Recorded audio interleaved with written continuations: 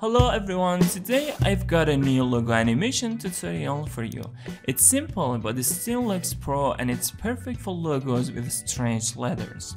And the reason behind it being simple is that you just have to animate one letter.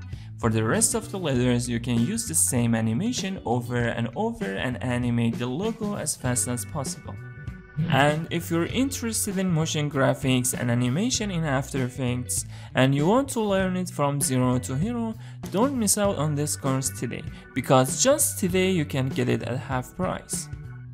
Okay, without further ado, let's start. First, I type the logo using the font that you can find in the description below. I pick up the type tool and type the text. I enable the transparency so I can see better. I move the anchor point to the center of the layer. As you can see, to make the text better, I used both uppercase and lowercase letters. I want to convert it to a shape, so I right click on it and under create, I click on create shape from text. To make the text unique, I've changed the letters quite a bit, and as you can see, the text now looks like this. I delete the previous layer and I place this at the center of the comp. Okay, before I start animating, I have to separate the letters. To separate the letter P from the rest of the letters, I duplicate the layer. I open it and I delete every other letter except for the letter P. Let me solo the letter P so I can see it better. I place the anchor point at the center of it, and now I have to slice the letter P into two pieces. For that, I duplicate the layer once more and open its path. Then by holding Alt and dragging, I select the points that I don't need and then delete them. Let me unsolo this layer so I can only see the first part. Then by the pen tool, I move this point up a little bit and rename it. Now let's make the second part of the letter P. I open its path and by holding Alt, I select the points that I don't need and delete them. And I fix the path. I unsolo the layer and place its anchor point at the center and rename it. Well, in the next step, I want to animate these two layers and start from this layer. For that, I have to create a stroke layer. I change the size of the stroke to 33. I open the stroke layer and I add the trim pass modifier to it. I set the M to 35. And at the beginning of the timeline, I create a keyframe for its offset. After 23 frames, I change the offset to 1. Let's check it out. As you can see, the stroke does one cycle and then it goes back to where it was. After that, I duplicate this layer 3 times.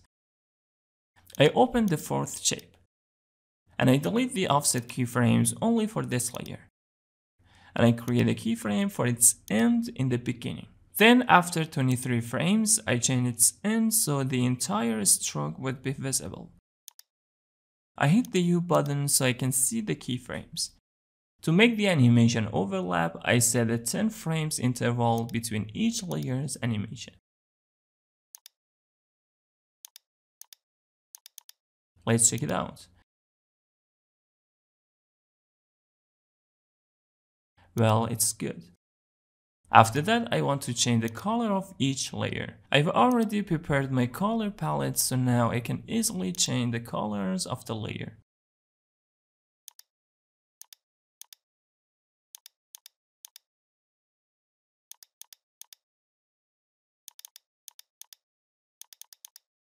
Let's check it out.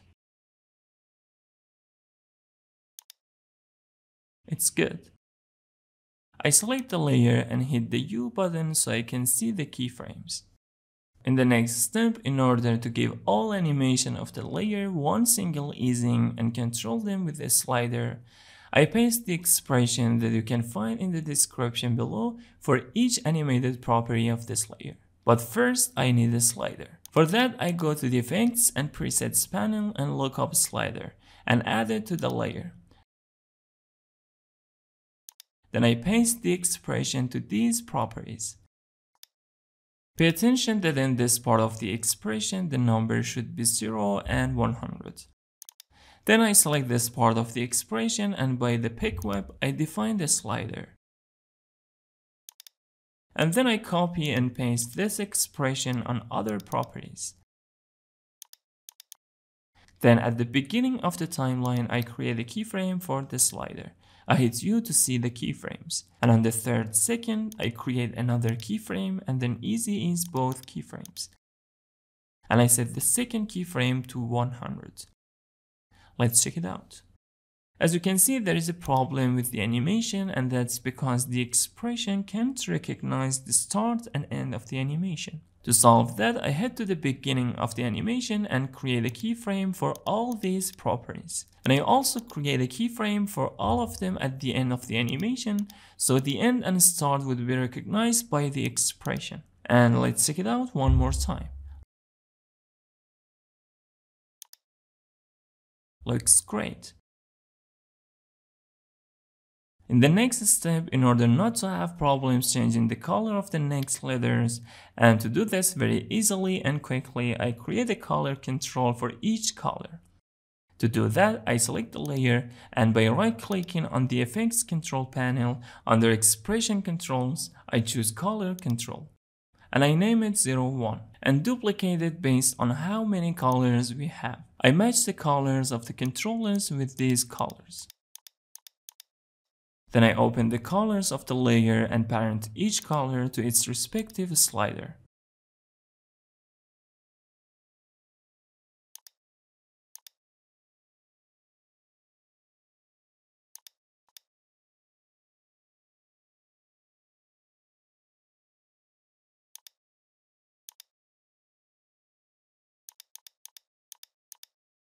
After that, I add another slider for this layer and name it End Trim Path.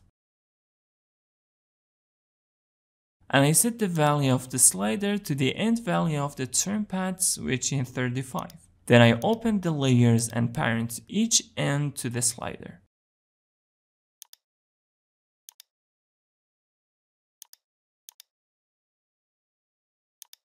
Only the end property of the fourth layer doesn't need to be parented.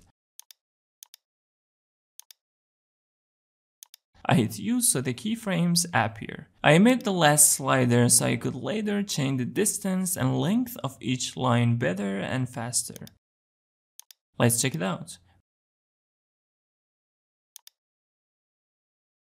Very good. In the next step, I have to match the stroke layer with the leather parts.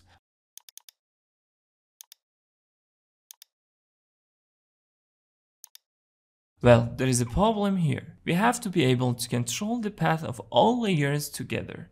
Okay, to do so, I should parent the path of each layer to its upper one.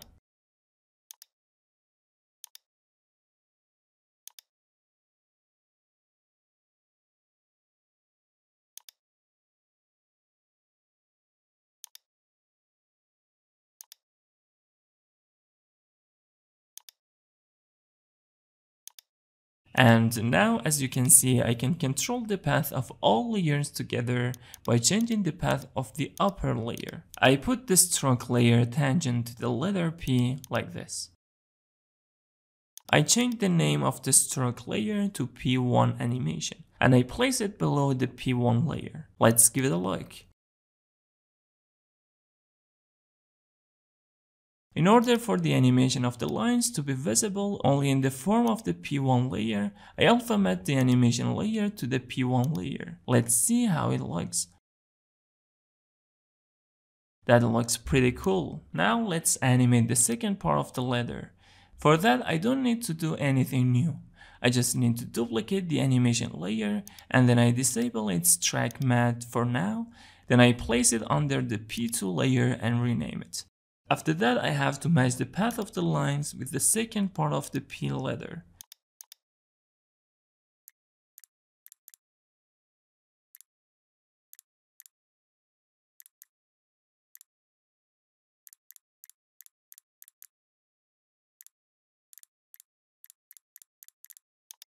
I soloed these two layers and let's check it out. Looks good. And again, like the previous part, I also made the animation layer to the P2 layer. Now let's see.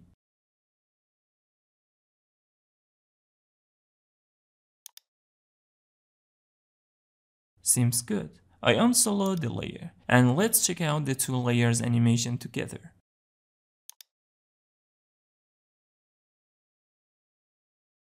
Looks very well. Now I want the first three colors of the second part to be different from the first one. Since I've parented each color to a controller, now I can easily and quickly change the colors. Let's give it a shot.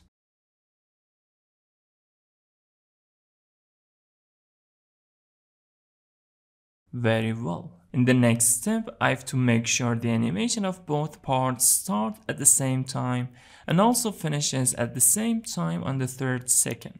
I select the animation layers and hit U. I select the first part and drag this point down so the lines wouldn't be visible at the beginning.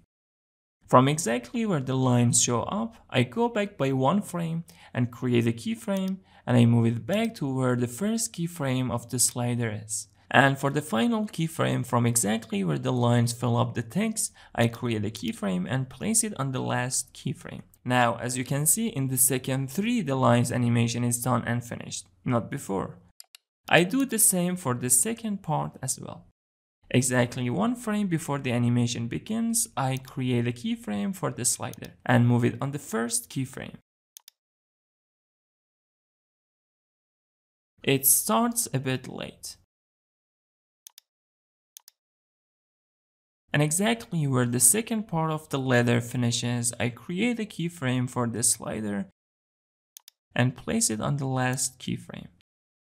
And now, as you can see, the animation of both parts is synced. They start and end together. Looks amazing. You can continue in this way and animate the remaining letters using the same process. And note that the separation of each letter is solely based on your preferences, and you can slice a letter to how many pieces you want. And if you're into logo animation, check out this playlist. Thanks for watching.